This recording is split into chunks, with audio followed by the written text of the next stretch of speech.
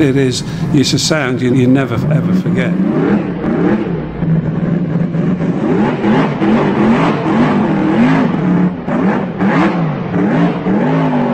If you said you was going to run a BRM V16 at wherever it may be, there would be people who would drive, you know, miles just to hear that sound. It is something really special.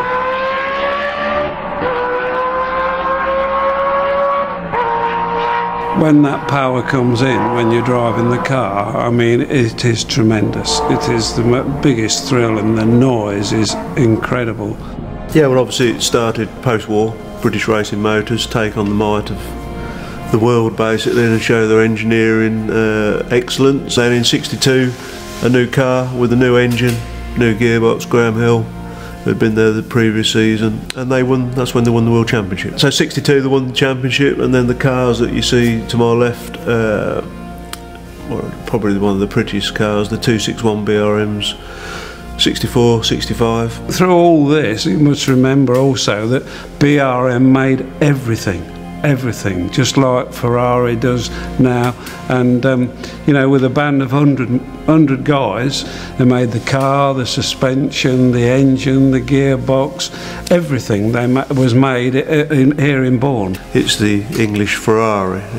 Obviously Ferrari's got their name, but you know, they were the two manufacturers that manufactured everything. I wanted to go motor racing, but obviously I had a family young and I couldn't afford to go racing, so I thought the next best thing, I want to go racing, I'll go and see if I can get a job at BRM to work on the team. I went to see Tim Parnell, gave me a job and put me straight in the engine shop. I went there in '72, and in that period I met and worked with a guy called Rob Fowler.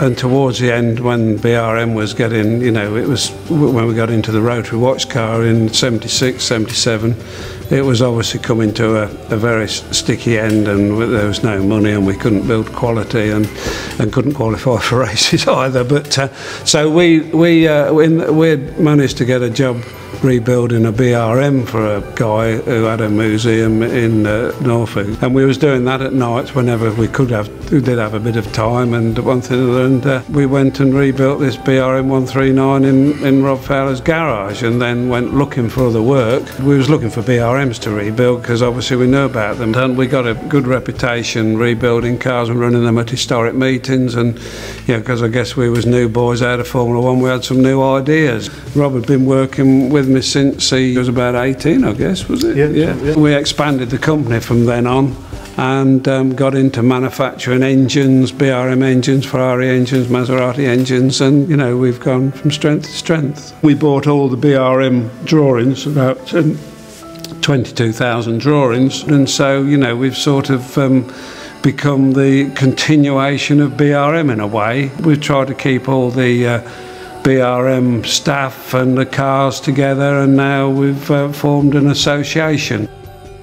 It was great to think that you know, Rob could come on, be a partner, and hopefully the business will carry on after me. Now Rob and I have some great times together. We race together in a Cobra 2-driver races, and you know, I think we've made up for a lot of the time we didn't have together. So for me, yeah, it's fantastic, and you know, and we've gone from strength to strength because we're all working for the same thing.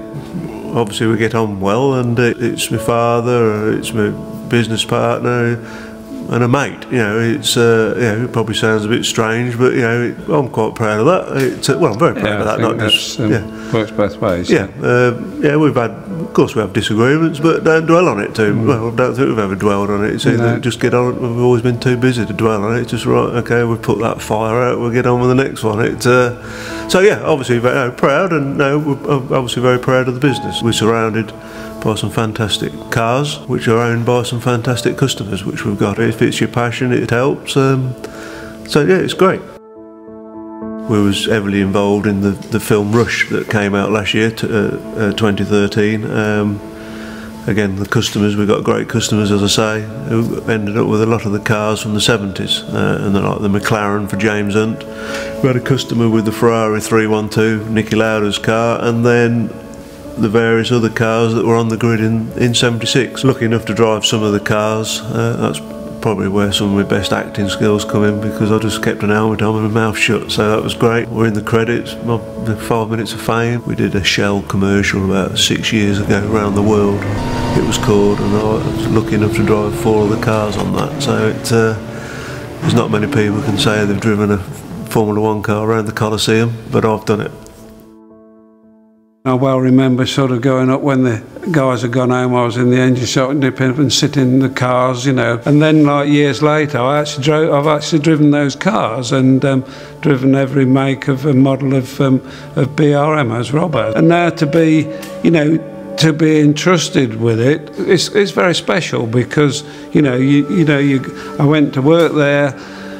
You know, who knows what's going to happen in the rest of your life, and you know, from going to work there in '72, it became my life. I've been lucky enough to be able to continue with cars that I actually worked on and engines I actually worked on, and built up this relationship with the BRM owners and with Ruby Owen, and yeah, so it's very gratifying in many ways, and yeah, I'm proud of it, to be honest. And this little market town won a world championship, or the Formula 1 world championship. You know, come on, it's British Racing Motors. Give us some, you know, give it some kudos. It was fantastic.